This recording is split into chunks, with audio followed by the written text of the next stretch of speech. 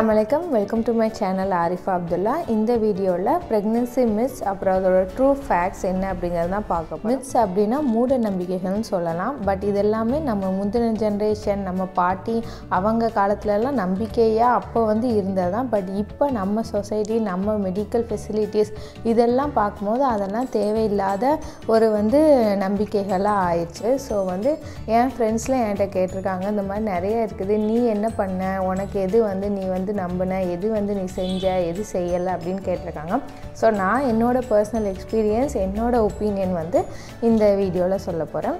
So first myth பார்த்தீங்கன்னா eat for 2 அப்படின்னு சொல்லுவாங்க. அதாச்சும் நீ 2 பேத்துக்கு சாப்பிடணும், இது வரைக்கும் நீ எப்படி சாப்பிட்டேன்னு தெரியாது, நல்லா சாப்பிடணும், நிறைய சாப்பிடணும் அப்படின்னு. அதோட ப்ரெக்னென்சி கிரேவிங்ஸ் நிறையா வரும். நமக்கு பிடிச்ச சாப்பாடு ஸ்வீட்ஸாக இருக்கலாம், இல்லைனா எனக்கு பார்த்திங்கன்னா ஸ்பைசி ஃபுட்ஸ், எனக்கு கிரில் சிக்கன் அந்த நாசியா வாமிங் 4 மந்த்ஸ்லேருந்து எனக்கு அது ரொம்ப கிரேவிங் ஆச்சு. ஸோ அந்த மாதிரி உங்களுக்கு ஒரு கிரேவிங் வரும். ஸோ அது நீ நல்லா சாப்பிடணும், பிடிச்சதை நிறைய சாப்பிடு அப்படின்னு சொல்லுவாங்க. பட் நோ, நீங்கள் எதுனாலுமே அளவாக தான் சாப்பிடணும். உங்களுக்கு பிடிச்சிருந்தால் நீங்கள் கண்டிப்பாக சாப்பிடலாம். பட் லிமிட் பண்ணிக்கோங்க. நீங்கள் சாப்பிட்ற போர்ஷன் சைஸ் கம்மி பண்ணிக்கோங்க. உங்களுக்கு போதும். 300 கேலரி தான் நமக்கு எக்ஸ்ட்ரா வேணும். அது ஒரு ஆப்பிள் நீங்கள் ஒரு நாளைக்கு எக்ஸ்ட்ரா சாப்பிட்டீங்கனாலே அந்த 300 கேலரிஸ் வந்துடும்.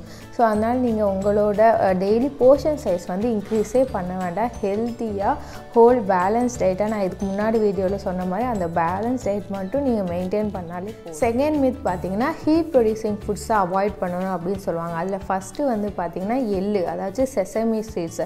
நான் போன வீடியோவில் சொல்லியிருந்தேன் எள்ளு ப்ரெக்னெண்ட்டாக இருக்கிறதுல 100 கிராம் சாப்பிட்டீங்கன்னா உங்களோட daily calcium NEET requirement complete ஆகிடும். உடனே என் ஃப்ரெண்ட்ஸ் 2-3 பேர் அதான் கேட்டாங்க, இன்னடி எள்ளு சாப்பிட்லான்னு சொல்கிறேன். எள்ளு தான் எங்கள் வீட்டில் சுத்தமாக தொடவே கூடாது, ஏன்னா அது ஹீட் ப்ரொடியூஸ் ஆகும். அதுக்கப்புறம் பீரியட்ஸ் டைமுக்கு நமக்கு எள்ளு சாப்பிட சொல்லுவாங்களே. ஸோ இப்போ ப்ரெக்னென்ட் ஆகலை, ஸோ அது அபார்ஷன் ஆகிடும் அப்படின்னு சொல்கிறாங்களே அப்படின்னு.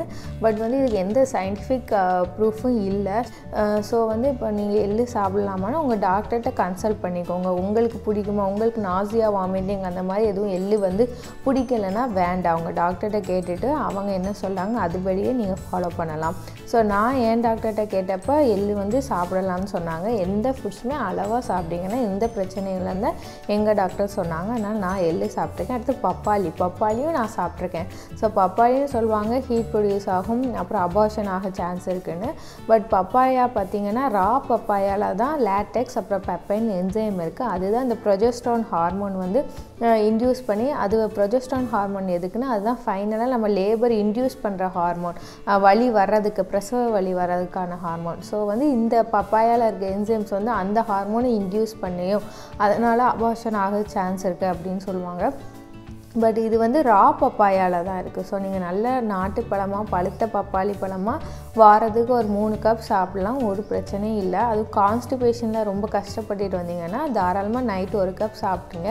ஏன்னா நான் இது ப்ராக்டிக்கலாக எனக்கு இருந்தப்போ நான் நைட்டு சாப்பிட்டு கொஞ்சம் எனக்கு ரிலீஃப் ஆச்சு. ஸோ பப்பாயாவும் சாப்பிடலாம். நெக்ஸ்ட்டு பைனாப்பிள் பார்த்திங்கன்னா அதுலேயும் ப்ரோமிலின்னு ஒரு என்சைம் இருக்குது. ஸோ அதனால் சாப்பிடக்கூடாது அப்படிம்பாங்க. பட் பைனாப்பிள் நல்ல உங்களுக்கு பிடிச்ச ஃப்ரூட் அப்படின்னா அதோட ஸ்ட்ரெஸ் நமக்கு ரிலீஃப் பண்ணும், மூட் என்ஹான்ஸ் பண்ணும் அப்படின்னு சொல்லியிருக்காங்க. ஸோ உங்களுக்கு பைனாப்பிள் பிடிக்கும் அப்படின்னா தாராளமாக 1 வீக்குக்கு 7 கப்ஸ் வரைக்கும் சாப்பிடலாம் அப்படிங்கிறாங்க. ஸோ உங்களுக்கு ஃப்ரூட் ஒரு நாளைக்கு நீங்கள் டெய்லி ஆப்பிள் தான் சாப்பிட்ணும், ஆரஞ்சு அப்படின்னு மாற்றி அதே சேம் ஃப்ரூட் சாப்பிடணும், போர் அடிச்சோம்.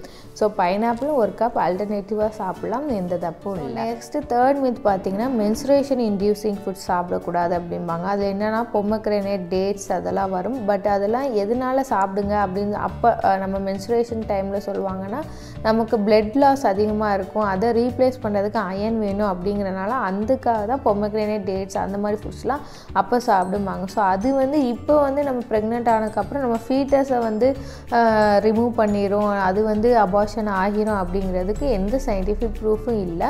ஸோ அதுவுமே என்னை பொறுத்தளவுக்கு சாப்பிடலாம். ஸோ நெக்ஸ்ட்டு எந்த ஃபுட் சாப்பிடக்கூடாதுன்னு பார்த்தீங்கன்னா அது நிறையா இருக்குது. அது உங்கள் டாக்டர்கிட்ட நீங்கள் கேட்டிங்கன்னா அவங்களே சொல்லுவாங்க. ஸோ அது போக எனக்கு என்ன சொன்னாங்க அப்படின்னு பார்த்தீங்கன்னா காஃபி குடிக்க வேண்டாம், அப்புறம் வெளியே சாப்பிட வேண்டாம், ஏன்னா ஹைஜீனிக்காக இருக்காது. ஸோ எந்த இன்ஃபெக்ஷன் இன்ஃபெக்ஷனும் உங்களுக்கு வராமல் பார்த்துக்கணுங்கிறனால ஸோ வந்து ஏதோ ஃபுட் பாய்சன் ஆகிடக்கூடாது அப்படிங்கிறனால வீட்டிலேயே சேஃபாக உங்களுக்கு பிடிச்ச செஞ்சு சாப்பிடுங்கன்னு சொன்னாங்க. அதுக்கப்புறம் சாஃப்ட் ட்ரிங்க்ஸு, அப்புறம் ஜூஸஸ், அது வந்து ஃப்ரெஷ் ஜூஸாக அந்த வெளியே கடைக்கில் அந்த பேக்கெட் ஜூஸஸ்லாம் வேண்டாம் அப்படின்னாங்க. அதுக்கப்புறம் ரா ஃபுட்ஸாக இருக்கிறது, அதாச்சும் ராவாக நீங்கள் வந்து குக் நல்லா பண்ணியிருக்கணும். எக்கு, மீட்டு, ஃபிஷ் எல்லாமே நீங்கள் அதை கேர்ஃபுல்லாக பார்த்துக்கோங்க, நல்லா குக்காக இருக்கா அப்படின்னு உங்களுக்கு சாப்பிடணுன்னா. அதுக்கப்புறம் ஸ்ப்ரவுட்ஸுமே முளைக்கட்டி பச்சையாக சாப்பிடக்கூடாது, அவிச்சு வந்து சாப்பிடலாம். அப்போயும் கேஸ் ப்ரொடியூசிங் ஃபுட்ஸாக இருந்துச்சுன்னா அதை நீங்கள் அவாய்ட் பண்ணலாம். ஸோ உங்கள் பாடி டைப்க்கு ஏற்ற மாதிரி தான், உங்கள் பாடி வந்து ஹீட் ப்ரொடியூஸ் ஆகும், ஏற்கனவே சூடான உடம்புனா நீங்கள் இந்த மாதிரி ஹீட் ப்ரொடியூசிங் ஃபுட்ஸ் வந்து சாப்பிடாத நீங்கள் நேச்சுரலாக கம்மி பண்ணி தான் ஆகும். அதுக்கப்புறம் உங்களுக்கு ஸ்டொமக் அப்செட் வரதுக்கு அதிகமான சான்ஸ் இருக்குன்னா இந்த கேஸ் வந்து ப்ரொடியூஸ் ஆகிற ஃபுட்ஸ் வந்து நீங்கள் நேச்சுரலாக கம்மி பண்ணிக்கலாம்.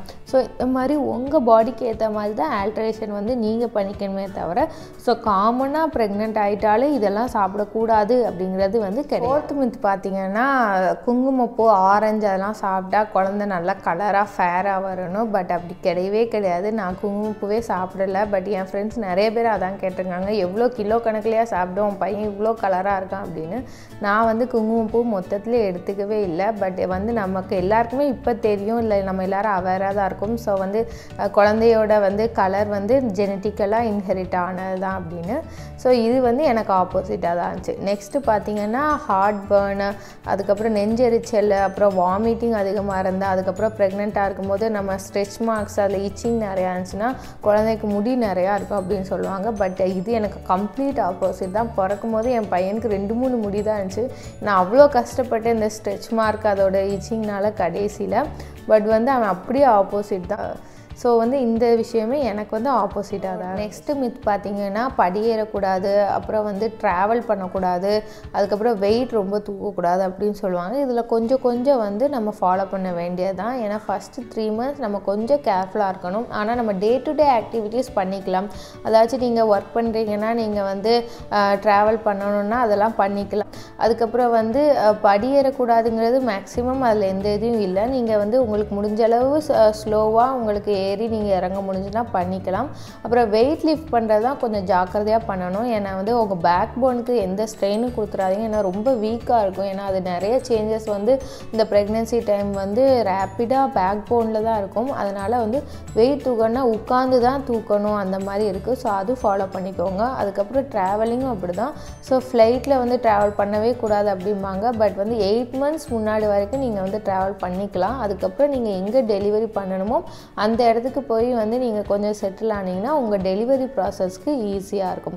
ஸோ வந்து அபார்ஷன் பார்த்திங்கன்னா நம்ம பாடி வந்து நேச்சுரலாகவே ஃபீட்டஸில் வந்து எதுவும் பிரச்சனை இருந்தால் தான் அபார்ஷன் ஆகும். அப்படி இல்லை ஹெல்த்தி ப்ரெக்னன்சியாக இருக்குன்னா இந்த டே டு டே ஆக்டிவிட்டீஸ்னால் வந்து அபார்ஷன் ஆகிறதுக்கு சான்ஸ் இல்லை அப்படிங்கிறது தான் சயின்டிஃபிக் ப்ரூஃப். இருந்தாலும் உங்களுக்கு என்ன டவுட் இருந்தாலும் ட்ராவல் பண்ணணும் அப்படின்னாலும் உங்கள் கைனகாலஜிஸ்ட்டை நீங்கள் வந்து கேட்டுட்டு அதுக்கப்புறம் ட்ராவல் பண்ணுங்கள். அதுக்கப்புறம் வந்து நீங்கள் நாசியா, வாமிட்டிங் நிறைய இருந்துச்சு, உங்களால் தலையே தூக்க முடியலனா நீங்கள் கம்ப்ளீட் ரெஸ்ட் எடுத்துக்கலாம் ஃபஸ்ட்டு 3 months. பட் ரொம்ப பெட் ரிட்டனாக இருக்கிற மாதிரி இருக்கக்கூடாது. ஏன்னா அது மொத்த ப்ரெக்னென்சி இதுலேயுமே வந்து நீங்கள் ரொம்ப வந்து உங்களுக்கு ஸ்ட்ரெஸ் ஆயிரும். ஸோ அதனால் அதை முடிஞ்ச அளவுக்கு நீங்கள் பெட்லேருந்து எந்திக்கிறது பாருங்கள். உங்களுக்கு மார்னிங் சிக்னஸாக இருந்துச்சுன்னா அது கொஞ்சம் ஒரு 12 மணிக்கு அடுத்து வந்து கம்மியாக ஆரம்பிக்கும். அதுக்கடுத்து நீங்கள் ஏதாச்சும் உங்களுக்கு முடிஞ்ச அளவுக்கு ஏதாச்சும் ஒரு சின்ன ஆக்டிவிட்டி ஏதாச்சும் ஒன்று பண்ணிக்கோங்க. ஸோ அப்போ தான் வந்து ஆக்டிவாக இருக்கிற மாதிரி இருந்தால் தான் ஹெல்த்தி ப்ரெக்னென்சியாக வந்து லாஸ்ட் வரைக்கும் இருக்கும்.